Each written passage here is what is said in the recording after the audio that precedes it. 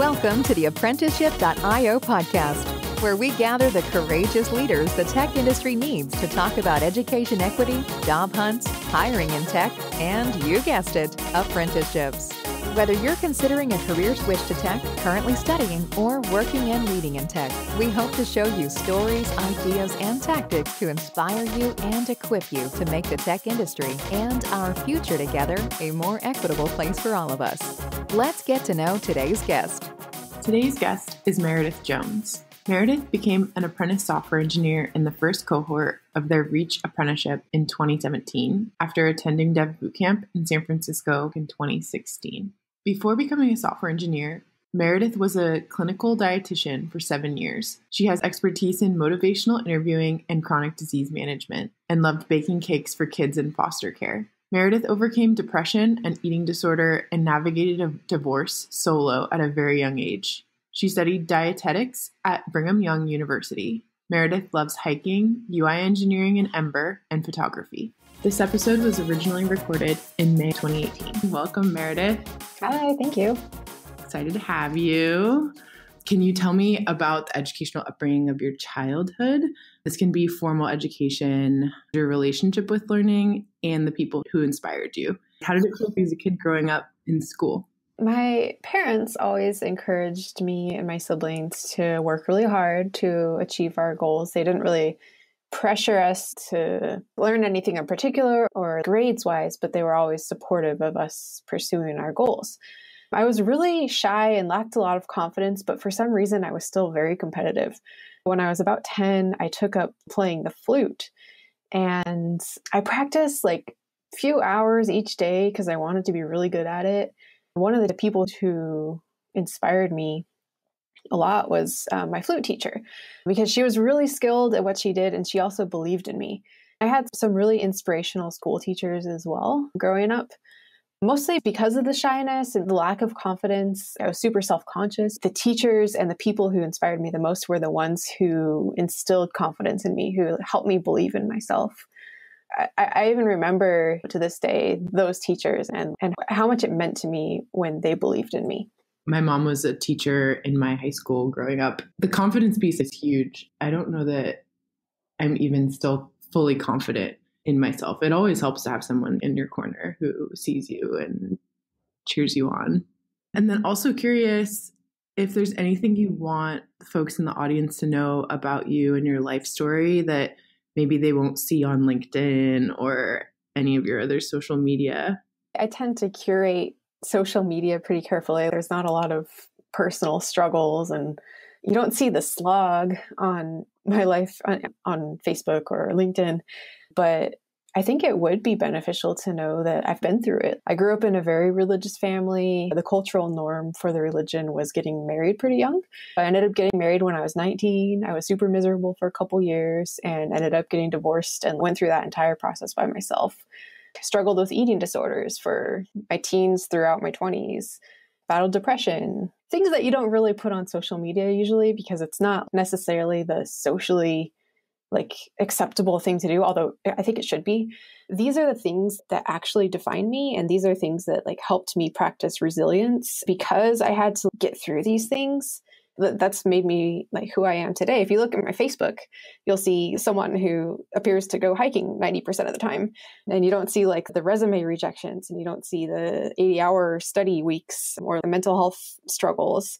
But those are the things that have helped me create my grit and help me be who I am. Thank you so much for sharing that. I know it's not necessarily easy to share the struggles that you've been through. I think a lot of other non-traditional engineers and other folks who will listen to this will be able to connect with the things that you're saying and the experiences that you've been through. Struggles are pretty universal, but most people don't really want to talk about them. You might actually know the person that I'm thinking of, but there's a LinkedIn executive. I don't know if he's an executive, but he's definitely a leader who's been posting a lot of content about his struggles with alcohol abuse. I just found it so fascinating that he was using social media that way. Because to your point, I think what you see and hear of people online a lot of the time is just the highs. One of the things that I think is really important about this community is getting real about the journey that you took to be where you are. It's not just software engineer at LinkedIn. You went through so many things to get here. You're right about being real. That's what people need to know, because it's not all sunshine and roses. It's definitely an uphill battle. It is for everyone making this sort of transition. It's definitely not easy. You alluded to this next question, but maybe you can go in more depth. What got you into studying nutrition and becoming a dietitian? When I was a teenager, I developed an eating disorder. It was actually interesting because I thought that I was healthy. I got interested in nutrition with air quotes around it and started learning all about it and decided, I'm going to major in dietetics because I'm so interested in this nutrition. When I got into the major, I realized that I was actually quite unhealthy and a lot of things need to be fixed. I had a few family members and close friends with nutrition-related chronic diseases. And I was interested in what could be done to prevent those diseases and to help cure people with nutrition. So it was twofold. I didn't realize that it was a problem at the time. You don't really recognize that it's an eating disorder until things get really bad or someone approaches you and says, it seems like you have an eating disorder. I went into dietetics thinking everything was fine, but I did have an eating disorder at the time. Throughout the major, I was able to address it more. But the initial decision to go into it was based upon kind of a false notion that I was healthy. Do you think of that as kind of fate, or how do you think of that being brought into nutrition and then finding that out? I have really mixed feelings about how that all played out. And on the one hand, I wish I would have recognized early on that, hey, I'm good at math. Maybe I should major in computer science. But on the other hand, I appreciate having gone through that struggle and having come out a stronger person. So maybe it was fate that I fell into dietetics this way and that I went through that. But it's definitely if you could go back and change one thing, would I change that? I don't know. I don't know if I would. Yeah, it's really interesting. So a question I have related to that too is, so my mom was a high school health teacher, and I know for me growing up in that environment, it always felt in the field, there's a lot of almost competing advice. For everything that you can say about being healthy and having a great diet, there's also something that can prove that something's unhealthy or bad for you. What are the things that we know are good and healthy? Yeah. What are the things we should be doing? Yeah, that's a great question. I think that we really know very little about what is healthy. I honestly think that because humans are all so different, one person may be fine with milk, one person may have a terrible reaction to milk. It's just because of different combinations of DNA. That's so many variables to try to deal with. And then someone tries to do a study on what's good for you or what's not good for you. It's very hard to normalize data from a study regarding humans. Figuring out what is healthy is more complicated than we sometimes make it. Because 15 years ago, fat was bad and carbs are good, and now it's the other way around, and we really just don't know. I guess the short answer is I think we can conclude that we should eat a variety of foods, the less processed, the better, and in moderate amounts. I don't really know that there's much else to say definitively. So it's confusing. Even working in the field, it was just we're not sure if this works or not, but let's try it. Bringing together your current work and your past work, do you see any interesting opportunities in tech to help with this and to grow your ability to be healthy? You were mentioning a lot of the research that's come out recently shows that things are very custom to each individual. It seems like something that could enable us to do better with. Is there anything you're excited about that you've seen tech companies do?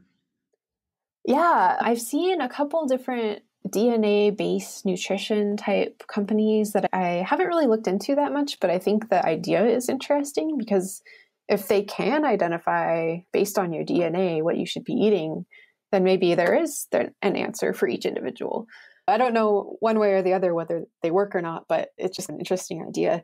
I also think the more nutrition or fitness tracking type apps, the more data we'll be able to collect to at least give people a better idea of what works and what doesn't for any given individual. On the flip side, using some sort of nutrition app can be helpful for a person to understand themselves. Because if it's true that everything should be individualized, then maybe a person can take it upon themselves to try to understand it based on the fact that they can collect all this data about themselves. Yeah, I'm definitely someone who endeavors to collect data on myself. I downloaded an app called Chronometer. It's really exciting, actually. When I was in college, I used to be really obsessed with the apps that allow you to look up books based on the codes on the back of them. You could just scan them and they'd automatically go into your little queue. Chronometer allows you to do that with food. Anything that has a code on it, which obviously is limited for restaurants, but it'll give you the breakdown of everything you've eaten that day. It's hard to fit on every day, but I think if we are more informed about our actual habits, it can change lives for sure. Habits is huge. It's the key to success for any goals. So, what about bad advice in dieting?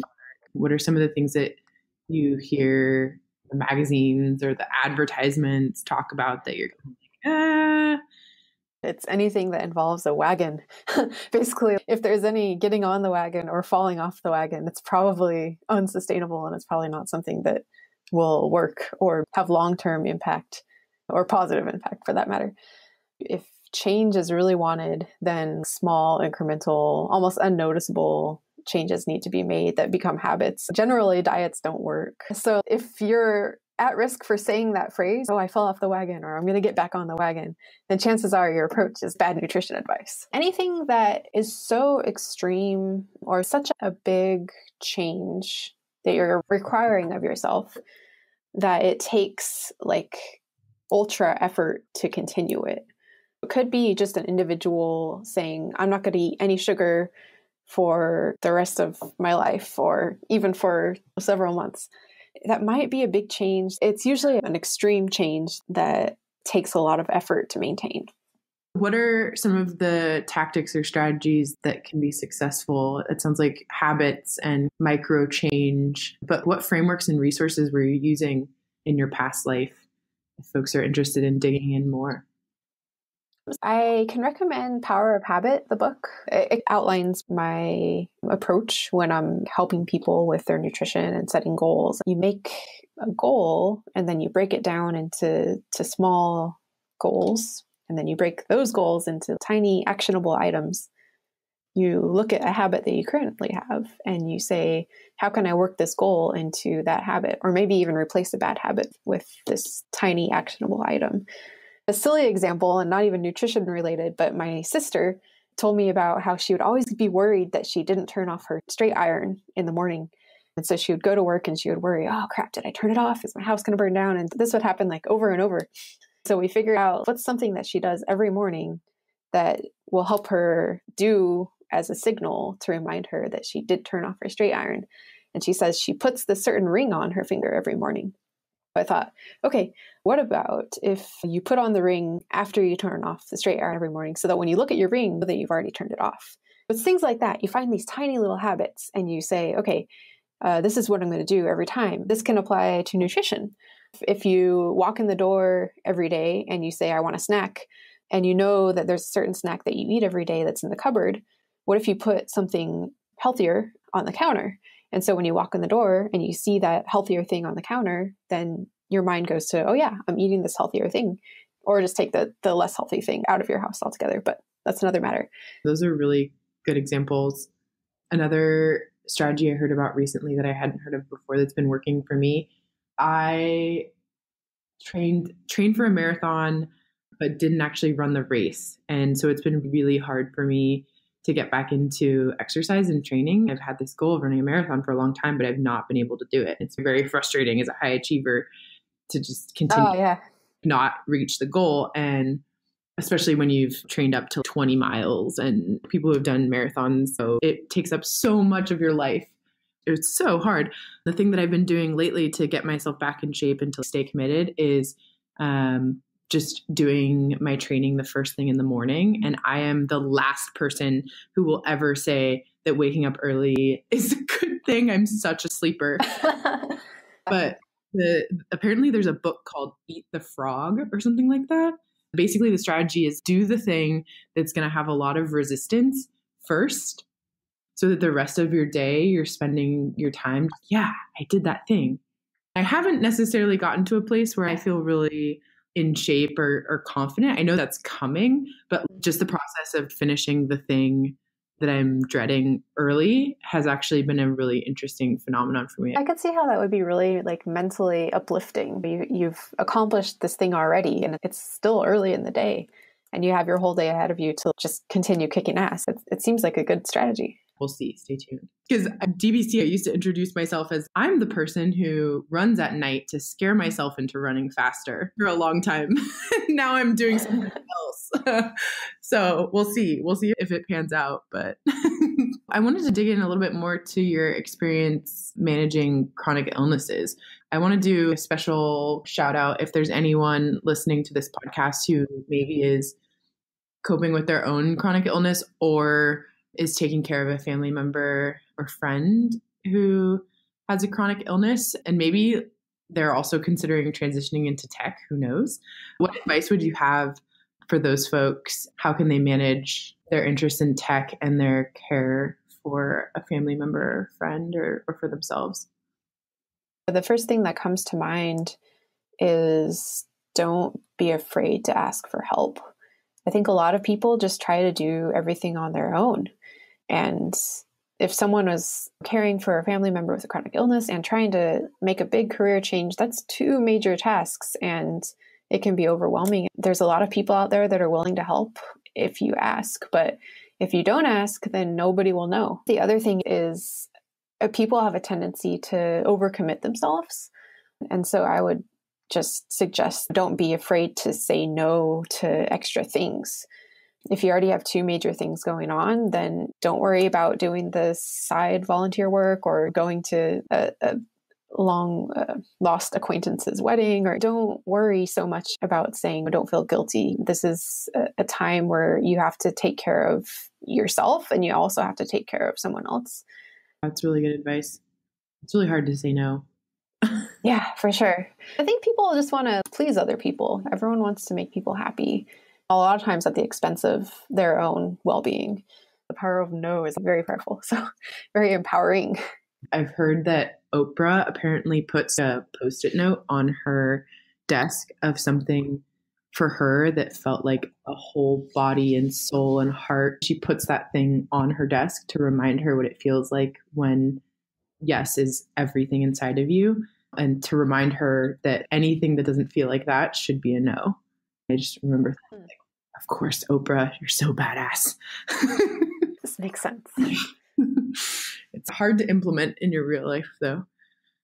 So one other thing about you that caught my eye, I have a dentist who gives away Starbucks gift cards.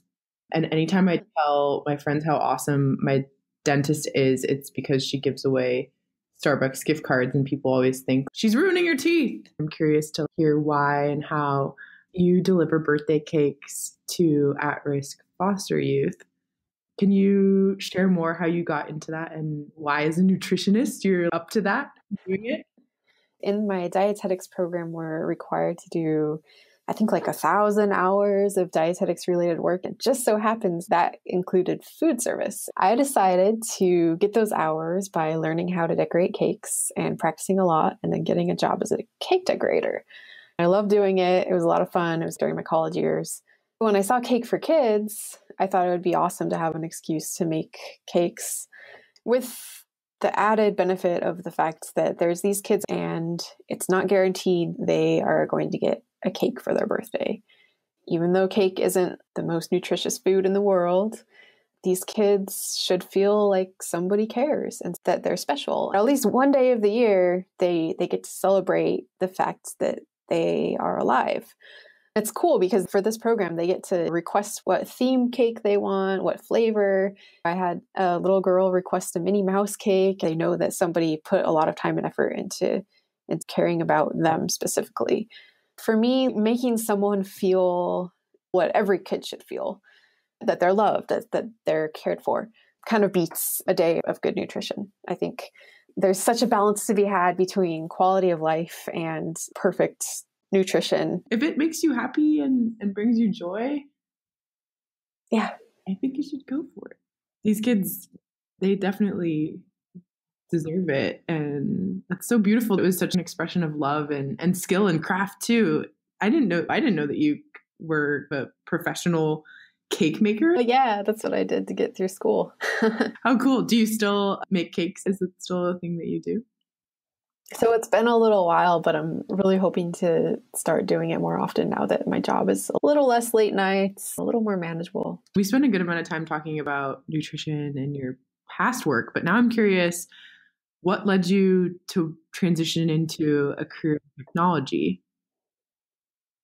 I was looking to get out of dietetics because it was a little draining to work in the field where I had so many personal problems in the past. With that in mind, I started to look at, well, what are my strengths? What was I good at in school? What do I like doing about my job now? And realized that I was good at like organizational, structural, mathematical type things. I mentioned that to a friend and he said, why don't you look into coding? I had never really thought about that before. I always thought that was a guy thing, which is unfortunate to have ever thought that. I tried it out, like just did some tutorials and really fell in love with it. I'm glad I tried it. Kudos to that friend of yours. My goodness. Yeah. What you were saying about the gendered experience of technology is really true. Because even for me, I personally identify as an introvert. And so many people in my work think that I'm extroverted. So when I talk about my own interests in building software and becoming more technical, I've had people who are like, what do you mean? You're super social and you love talking. I'm like, no, actually, I'm faking it. Yeah. And those things shouldn't be mutually exclusive. Exactly. These narratives we have about what it means to be a technologist are very interesting. How did you end up picking a boot camp and why did you pick Dev Bootcamp?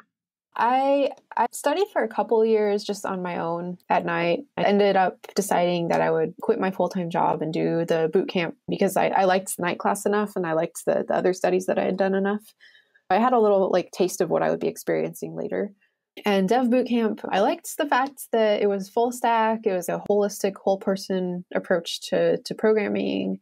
It had some JavaScript and I was interested in learning that more because I knew I was interested in web. Things fell in place for Dev Bootcamp. That's awesome. What were some of the programs and resources that you used when you were dabbling and figuring out if it was something you wanted to commit to full time? I used Code Academy and I did the night course was through Code Fellows, which is another bootcamp based in Seattle. I did a lot of practice problems on Code Wars and I did some eloquent JavaScript, like did some reading and problems in there, a mishmash of things, but they all complemented each other. That's a huge part of the journey too that gets overlooked often is that phase where you're dabbling and figuring out what works for you and what doesn't. It's a big investment and it's scary to just quit what you're doing. I wanted to get comfortable enough on my own studying that I would know that if I did drop out of my current career that I would be okay moving into something else.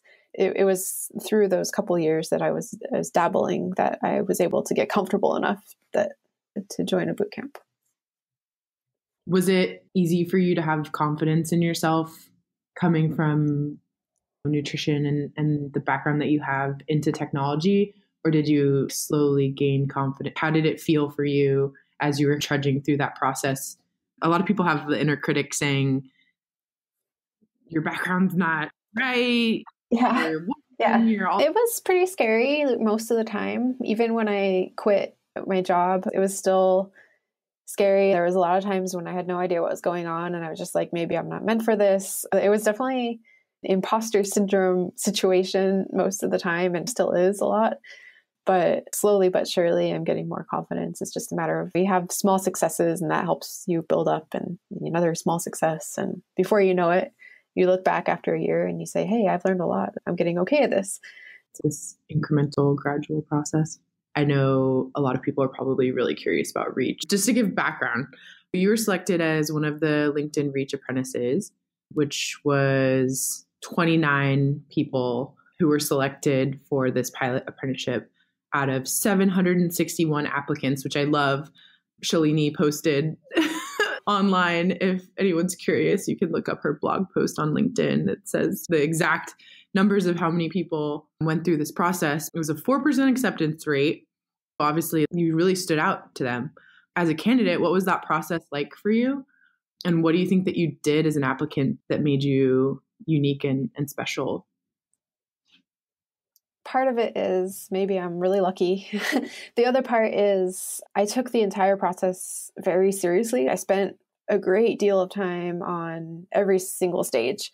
The essays, I wrote them, and then I had 8 people proofread them and made sure one was an engineer, one was an English major. When it came time for the project, I put everything into it like that I possibly could, and just went crazy with like creative ideas for how to make it my own and make it stand out. One thing that I really tried to do on the essays was tell my story and make my story come to life so that the person who was reading it really felt what I felt. I think that probably helped because a lot of times people are afraid to tell the narrative of their story, especially in a professional setting where it's more common to have a resume narrative. I also described some of the mistakes that I had made in boot camp and stupid mistakes on my final project and what I learned from them, things that made me human. So if I can recap what I just heard, you worked really hard and put a lot of time and effort into it. And assuming also what's behind that is that you really wanted this specific role and to work at LinkedIn, which I think is something non-traditional engineers miss. I always talked about the spray and pray approach, which is applying to everybody and not really knowing what you're applying to and hoping it's going to come back. But it sounds like that was not your approach at all. You had a lot of diverse feedback and incorporating feedback. In the applications that I did in general, not just for Reach, but the more personal I could be, like adding a cover letter. And I know some people don't read cover letters, but generally the callbacks that I got, the interviews that I got were from me being more personal. It's like almost magnetism where you have to really have self-awareness and know who you are in order to attract the kind of people, team, and company that you want to be at. You'll have success. But if you don't initially have the right kind of charge, really hard to attract the kinds of opportunities that you are seeking. So for folks who don't know, one of the things Meredith just said is the essays, the means of initial screen for the on-sites. Another one of the things about this process for this pilot that was super interesting was that one co-founder of LinkedIn participated in one of the rounds. Can you describe what that was like and how that made you feel as a candidate? The reception that we got when we were on site was incredibly warm. There were all the people who interviewed us and who took us around were volunteers, and they were all very happy that we were there. You could tell that they believed in us and that they were really excited about this program. To know that a co-founder was involved, that's even better. The founders of LinkedIn believe in us. One thing that's really important to LinkedIn is facilitating transformation. They have really lived that by having this program and by accepting people who don't have that same background as everyone and helping us. This is good learning. Our aspiring technologists in the audience, the interview process, it's very difficult to make it identical for everyone. And one of the other things that happened that I was totally freaking out over when I saw the photo come out was Jeff Weiner actually, is that how you say it, by the way, or is it Weiner?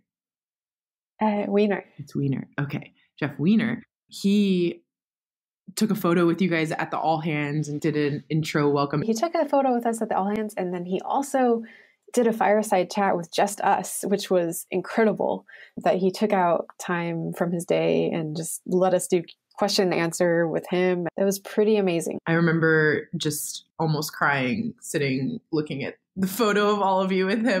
It can be done. Companies care. Yeah. How did you either utilize or talk about your previous experience, either in the application process or in interviews, if at all? Like maybe you didn't use it. I think I capitalized most on the soft skills gained from being in healthcare. There's empathy, there's communication. The interview skills that I was able to attain as a dietitian, they trained us in this technique called motivational interviewing. I was able to use things like the reflective listening that they taught us and open questions to show them that I can communicate. That was pretty helpful. I feel like more people should definitely research motivational interviewing. Yeah. You said reflective listening. Transferable skills, people, they're valuable.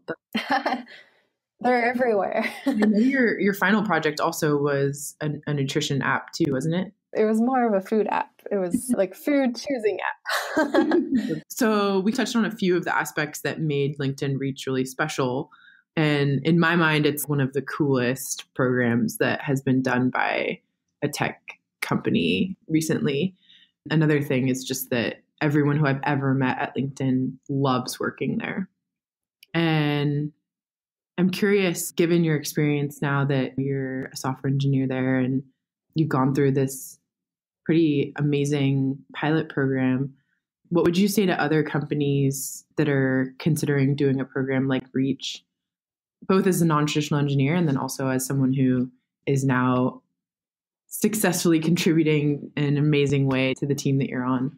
Yeah, I think that companies should know that these types of programs are a really good way to cultivate a culture of varying experiences and ideas. The wider companies can cast their talent net, the more likely they are to find people and to develop teams that make great products, because they'll wind up with a variety of viewpoints and opinions. They'll have this well-rounded team that can bring so much richness to the table that it's going to help them make a better product. A lot of times, folks from non-traditional backgrounds, they got there because they work really hard. If you want hardworking people with a lot of grit, with a lot of drive, then you really want these people working for you.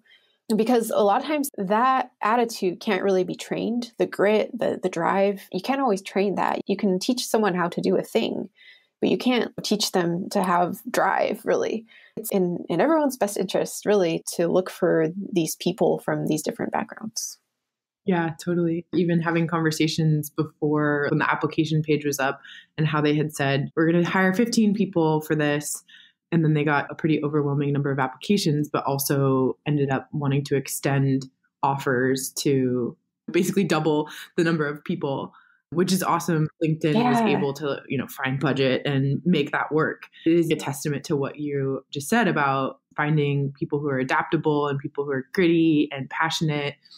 These untapped or less focused on talent pools really, I think, are going to change the way that tech companies are run. I'm curious if you have any words of wisdom for the folks out there who are transitioning into tech right now, maybe considering it in the dabbling phase that you're mentioning on Code Academy, not sure if they should commit, or perhaps in the middle of an immersive program and trying to get through it, or the next phase of job hunting and slogging through rejections and things like that. You've been through all of those different moments. Any advice or words of wisdom for those folks? It's the most difficult thing that I've ever done, more difficult than battling depression, than navigating a divorce solo, than working with a dietitian as an eating disorder. But when you get through it, when you land that first job, when you get those interviews, you'll not only come out with a new career and maybe more engaging and rewarding day-to-day work, but you'll also come out with more confidence, knowledge that if you can do this, you can do anything. My advice would be to just keep going and take it one day at a time. Actually, it's something that's stuck with me for a long time that Jeff Weiner had said in the fireside chat. Someone asked him about transformation and how do we make that transformation? And he said, you just take it one day at a time. He said, just paraphrasing, a caterpillar doesn't just go to sleep and expect to wake up as a butterfly. It's a long process. You take it a day at a time. And that's really what this comes down to, is you take it a day at a time, you're consistent, you give it your all, and you'll come out a whole different person, a more confident, a more knowledgeable, someone who can meet any goal if you've done this. Some of the advice you were giving earlier about healthy habits also applies to this too. Reaching out when you need help.